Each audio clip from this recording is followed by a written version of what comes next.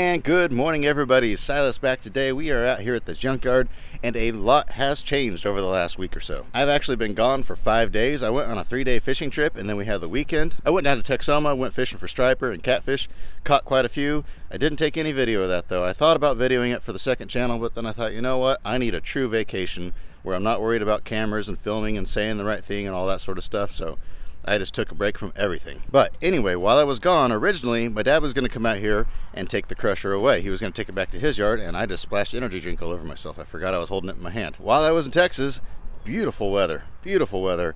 It was pouring, and I mean pouring down rain here. We got probably more rain in the last 3 or 4 days than we have in the last 6 months put together. And we've gotten a little bit of rain here and there lately, but we got a ton of rain over the last few days. So the yard where this crusher came from originally, where my dad had it, is completely underwater. It's a solid mud pit. There's no way he'll be able to crush cars in there. So he decided to go ahead and leave the crusher here. Also, it's a new month. It's a new price. I don't know what prices have done yet. I've heard they're going down, but I haven't heard.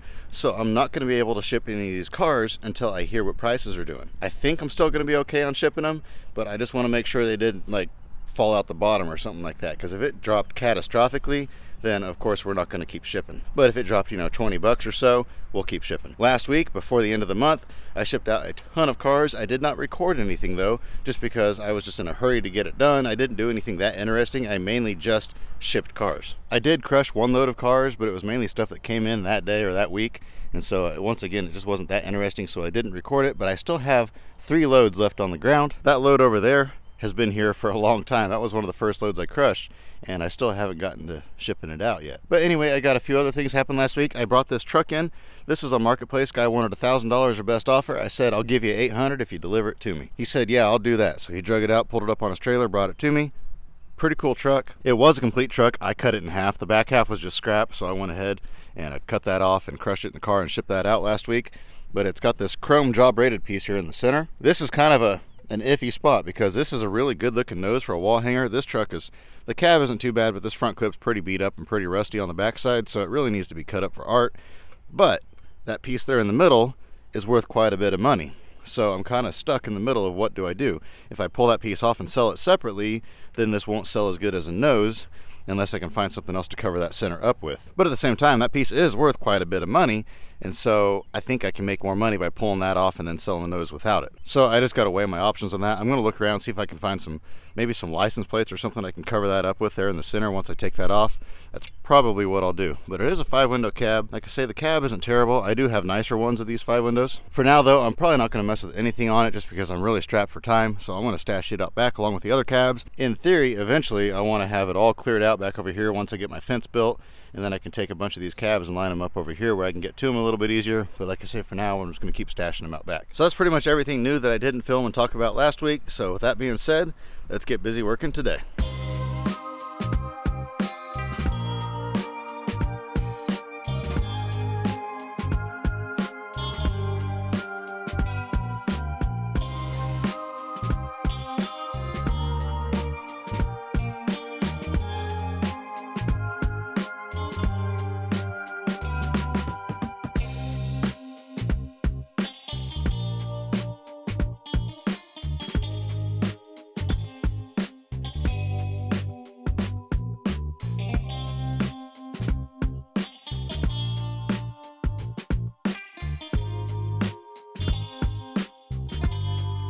This is what's left of the car that I used to tear down the house that was out front. If you have not watched that video, you need to go back and watch that.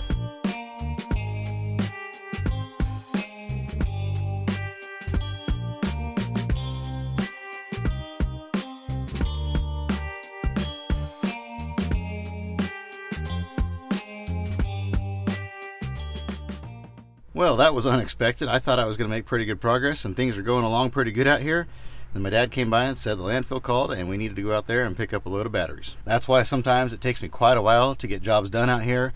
I have all these big plans, but things are always changing. I have had people ask in the past, why don't I stack the batteries on pallets as we get them? And the reason why is because I don't know when we're going to sell the batteries. And we may not sell those batteries for 6 months, a year, year and a half. I really don't know. If you put them on pallets, within about 3 to 4 months, the pallets start to do this. in the middle on the boards, they start to sag a little bit from the weight of the batteries. And the problem with that is then when you're trying to load them in the truck, you can't get the pallet jack underneath them because the boards are like this and it pinches the pallet jack. And then you have to put them on top of another pallet, and so then you're using twice as many pallets. Whereas when we just put them straight in truck beds, I can move the truck beds around, and whenever I'm ready to stack them on pallets, I can do that. But anyway, that's what I got to do for lunch, was stack batteries, so no lunch for me today. I'm gonna get busy working again.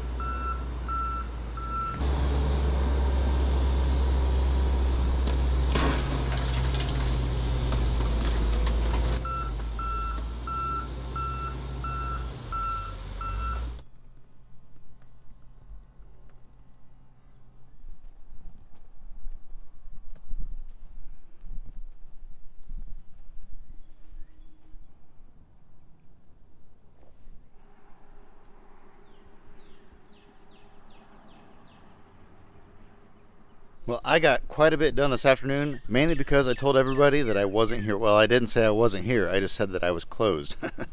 And even though I was technically here. But that was the only way I could get anything done. Knocked out a big chunk of this pile. I didn't crush anything. All I've been doing is taking the cars out back, stacking them. All the ones that have aluminum wheels I'm putting in one pile, the steel wheels in another pile.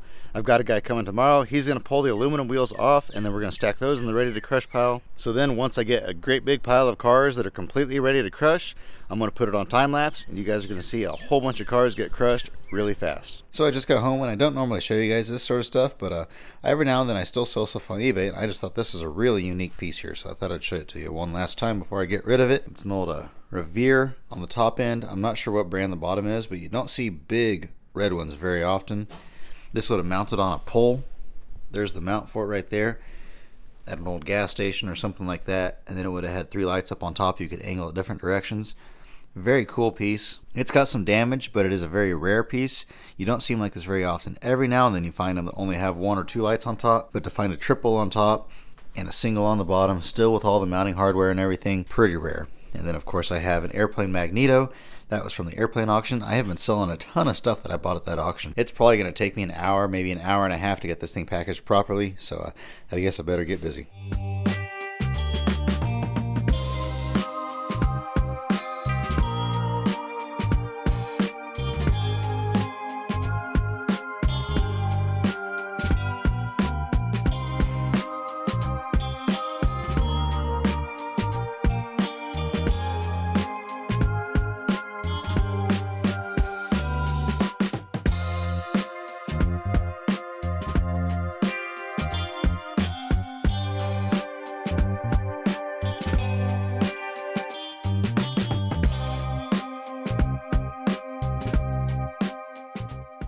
Making pretty good progress. I've got 1, 2, 3,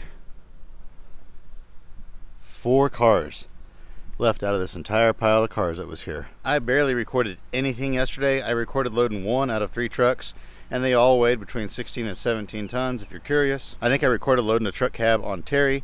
And speaking of Terry, the reason why I didn't load him all the way is because he was headed to Oklahoma to pick up a truck. When he gets there, the guy lied about the condition of the truck. It's a rust bucket piece of junk. And so Terry didn't want to buy it. So he's actually coming back today to go ahead and pick up another truck cab and front clip that I have here for him. But other than that, I just wanted to get stuff done. I had help yesterday, and so I took advantage of him being here, and we just got as many wheels knocked off of these cars as humanly possible. I have a mountain of them stacked back by the crusher. We'll head back there now. I'll show those to you, and then I'm going to put it on time lapse, and you guys are going to see me crush. I've got them all stacked up over here. All of these are ready to crush. All I got to do is grab them and stick them in the crusher, and they go all the way back. I filled the whole road in with them. Back there behind the crusher is all filled in with them. This area is all filled in with them. I've got one sitting in front of the crusher, one here. I've even got some over there. So I filled this whole area up. So as long as nobody comes out here and interrupts me, I should be able to crush, and crush some more.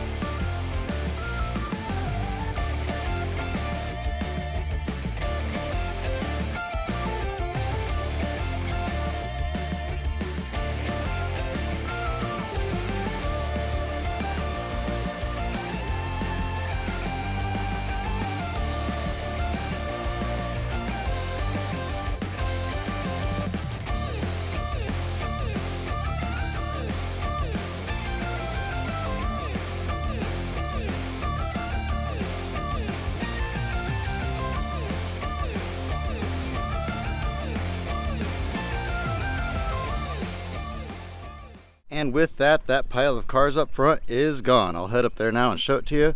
But back here I've got, I can't remember now, I've got quite a few loads back here. I think 9 or 10 loads are stacked, ready to go. Unfortunately, prices just dropped $60 a ton, and they've dropped below the threshold that I'm willing to sell cars at. And so I talked with my dad, and we said, you know what, we're just gonna stack them and let them sit. The cars belong to my dad, the property belongs to me, but beforehand, these cars were taking up tons of room out here. So once I get them all crushed and stacked back there, they really won't take up that much room. They won't be in my way, won't be a big deal. Hopefully this fall prices come back and we can get them out of here. It looks radically different in here. The second pile of cars is completely gone.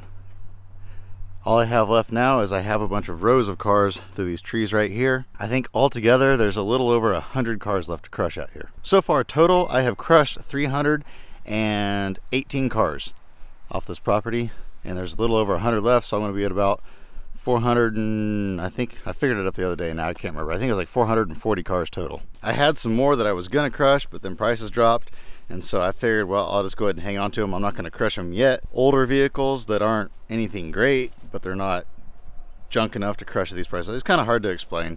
It's really hard for me to explain all of the business decisions that I make You guys see little 15, 20, 30-minute blips out of an 80-hour work week, and so it's really hard to explain everything. But anyway, originally I planned on crushing around 350 to 400 cars out of here, so I blew that out of the water by almost 100 cars. All of these through here are pretty well ready to crush. I've just got to pull off some of the aluminum wheels that are still on them.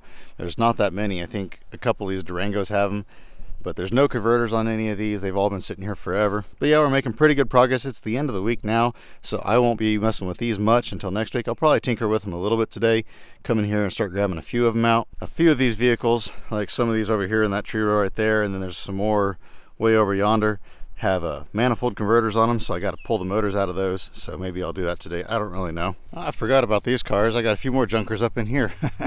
There's so many cars out here. If I don't get them all crushed, it's not the end of the world. I know there's going to be some left over that I don't get crushed. Like I say, I am going to pick an area out here, and that's going to be my crush pile for the next go around, because I'm sure I'll crush out here again someday in the future. And when I cut these old farm trucks up, like this in here, I have the cab and front clip sold on it. And so once I pull the bed off and get the motor out of it, everything I want to keep, I'll still have the chassis left over. I'm going to have a place to put stuff like that. So I'll pick a spot somewhere. I don't know if I'll go out back or up front or to the side or where I'll do it, but somewhere I'm going to make a pile for just the junk vehicles. But I want to get the majority of them crushed at least. Let's say I have 120 cars left to crush or something like that. That's about 13 loads of cars or so, plus the 9 or 10 I have here. So I'll have over 20 loads on the ground ready to ship. Like I say, hopefully prices go up this fall and we can get them out of here.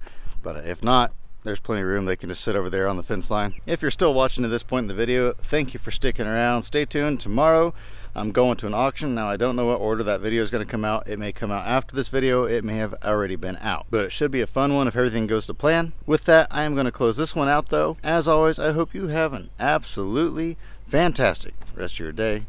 Remember to get out there, find yourself an adventure. We'll see you on the next one.